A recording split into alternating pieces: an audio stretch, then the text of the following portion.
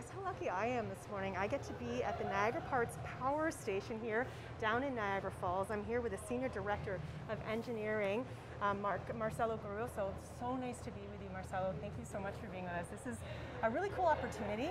I've never been in this building before, and up until the end of July, nobody really had the opportunity to come in here, right? Correct, yeah, we just opened July 30th. And there's a lot of history in this facility, as you said. We're up on the mezzanine where you can see all the equipment down below. But this plant was constructed between 1901 and 1905.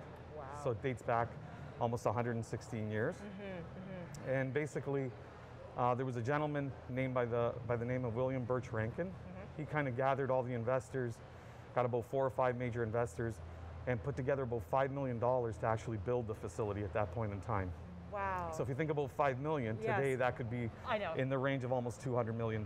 And this is a very solid old structure. So now people have the opportunity to come inside. What was the motivation behind coming inside this building and showing it off from the inside out now? Well, there's just so much history, science, engineering, so much heritage value to this building.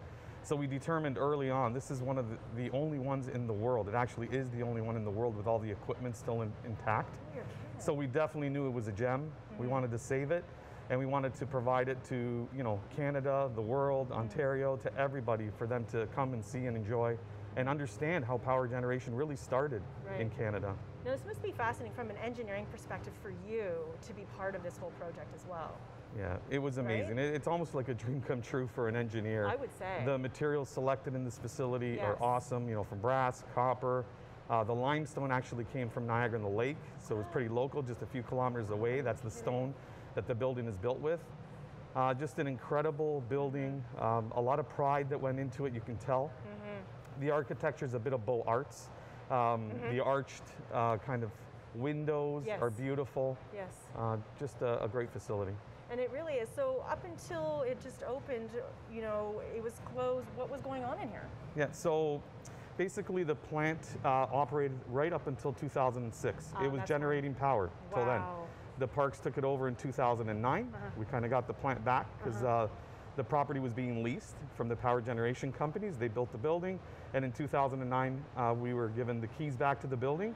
And for sure, we wanted to look at a way to preserve it and bring it to life again, and that's what we've done. That's the exciting part. It has been preserved, and now people get to see the inside. We're going to talk about it all throughout the course of the morning. There's so much to see you, and later on, we're going to talk about as well in the evening. They have a really cool kind of light show that happens here as well. That's going to be happening a little bit later on this year. We'll be back.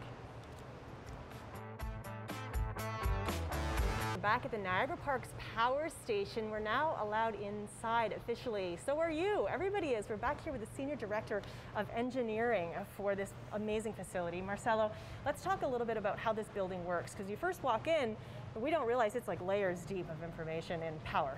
Absolutely. This exhibit, this model, really gives people a sense when they walk through what's going on. So you can see the water that's coming in top left. That's coming right from the Niagara River. We're only 1,500 feet away from the Horseshoe Falls. So the water comes in, then those angled racks are called trash racks. That really stops any debris from getting into the power generation system. Once you make it through the racks, you'll see there's a gate structure. That's a big steel gate. It'll start to slowly come up. Hopefully we'll see that as we're going through it. There you go. Water starts to flow into these large tubes about 10 feet in diameter. Those we call the penstocks in power generation. As the tubes fill, they go down 135 feet. And what will eventually happen is you'll see down here, this will open up, you'll see the turbine blades. These blades spin from the force of the water coming down. And then you got a shaft that comes right back up to the generators that you see, these blue devices right on the main floor. Now the cool part about all that is that generates AC power, and that AC power is what goes to people's homes. It went to Buffalo, Niagara Falls. It went to businesses locally in the area, and all the way to Fort Erie as well. So what you see as you come around, when the water has done its job, and this is the whole point to green energy, when the water has done a job, it goes right back down to a wheel pit, and it heads right back out through a tunnel that's about 2,000 feet in length. It's beautiful. It's all brick lined, 25 feet in diameter, and it goes right back to the falls. So you bring the water in, you use it, and you send it right back. Isn't this something so fascinating about this engineering from so far back, that they had the smarts, the intelligence to look at this and use, again, something, as you say, that's such green type of energy way back in the day. Absolutely. I mean, it makes sense. It's so cool because other places in the world, would emulate from this. This is like, we are a king when it comes to hydropower. That's right. This was the first of its kind in Canada and in the world. Yep. And basically it kind of propagated power generation from then on. It became the standard in the world, and it still is today, which is incredible, dating back 116 years ago. So we're reminding people now, this building is officially open for tours. People are going to be able to come in and really learn more of the history of this building, because it's not functioning now as this power source that it once was. Correct. It's more for the exhibits, the learning, the science, the technology. And what you see on this tunnel here and this big steel shaft that's over here, that's a creation. It's in place for 2 elevators. We have 2 glass elevators arriving this year, and that's going to open up a new experience next year. You'll travel down the elevator, the glass elevator, 180 feet. You'll land where I described the wheel pit, where the water ends up dropping down after it's done its job, and you'll be able to walk out to that beautiful view of the Bridal Veil Falls and the American Falls for people to enjoy. So it's going to be an incredible experience. So it's only just growing and expanding by the minute. Okay, I can't wait to come back. We have more to tell you about really cool history here in Niagara Falls. We'll be back.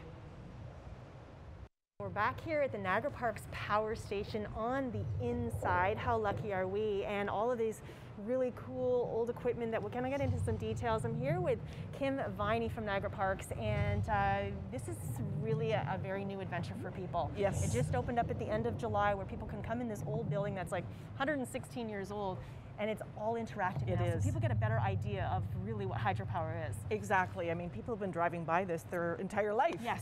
And they've been so excited to finally get to peek behind the doors. And you come in those beautiful copper doors, and you enter into this magnificent space. We actually refer to this as the Cathedral of Power, because it really is. It really has that reverence and that feeling to it. Yes, it absolutely And we've tried to be very respectful. We've kept as much of the equipment intact and in place as we possibly can. And we're really excited to be sharing this with all of our visitors. So along with what you've kept intact, you've added some really cool interactive areas where people can really get a real feel for how things work. Exactly. So we worked with our sister agency, Science North, up in Sudbury. Of course, they've got a long history of creating wonderful models and guest interactions. So we have our 3 key models. So the flow model, the scale model of the plant itself, and then they worked on this beautiful control panel with us. So what we wanted to do was create some interactivity so that guests actually start to get a sense of how did things work, what connected to what. Right. They get a sense of the jobs that were back then. So through gesture activated tablets, we've got 3 different scenarios the guests can engage in. So we set up a problem. So they're invited to become part of the power station staff. And through narrative, they start to learn about the various aspects of the plant. And they're invited to, through various activities, help us solve whatever the problem might be. Maybe it's needing more power, or there's some trash that got stuck, a big tree came into the power station. So because we all just take, our electricity for granted, right? I mean, we know Niagara Falls is responsible, but we don't really know how. It just goes from A to B. Well, think about even in Ontario, we don't say we have an electric bill, we say we have a hydro bill. Hydro bill, I know. Yeah, so it's so much part of the fabric of who we are, but we don't really think about it. No, we don't think about it. Yeah, so this is really to hopefully sort of bring people from, the amazing innovation this was at the turn of the century. And partly what we want to do is excite young people, and look at careers in STEM, absolutely, and let them realize that it's not boring math. There's much more to it. And how does it come to life? And it was green power, way ahead of its time. Exactly. So, all right, we're going to come back. We have more to show you, and also tell you about this really cool interactive light display. When the lights go out, this place gets even cooler. We'll be back here in just a little bit. We're back at the Niagara Parks Power Station, this building that's been here for 116 years that we never got to go in.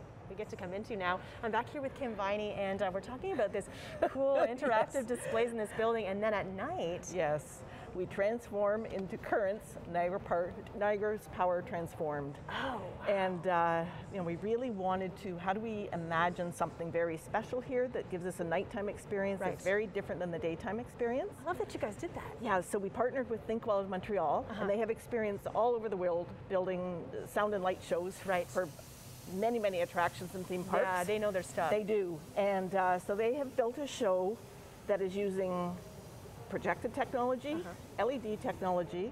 They had an original sound score written just for our show. and then new reactive technology. So this show will actually sense, as you start to enter the show floor, rivers of water will start to follow you as you come into the show. Awesome. And there's several points through the show where technology will interact with you. So every show is different, every show reacts to our guests, and it's never the same show twice. You know what, Niagara tourism is so amazing. There's so vast, there's so much to do, but this just adds another whole level to it.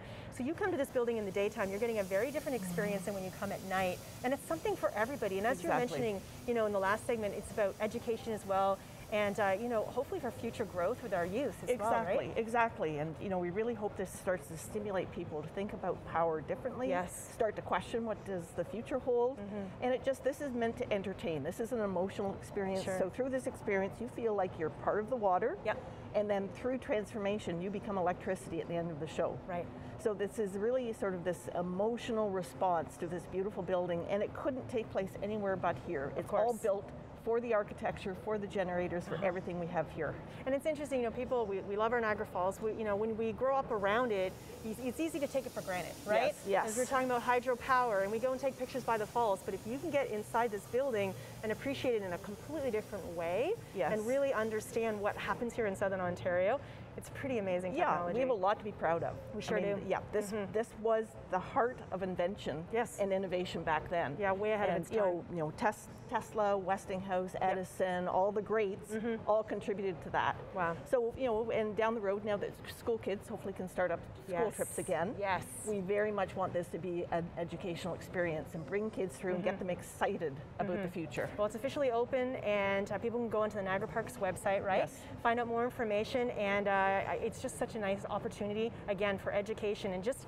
for anybody, really, anybody. It's very entertaining. Yes. And just the architecture alone, many people are just absolutely awed by when they come in and have a look. Well, thank you so much for information this morning, Kim. Thank you. Thanks for joining us. Marcelo as well. I know from an engineering mind, he just thinks this is the coolest place ever. Yes, exactly. And from a design perspective, I think the nighttime is absolutely amazing. Yeah, and I can't wait to see that too. So much to see. That's it here now. Again, Niagara Parks at the really old power station where there's so much history and so much to learn. That's it for now.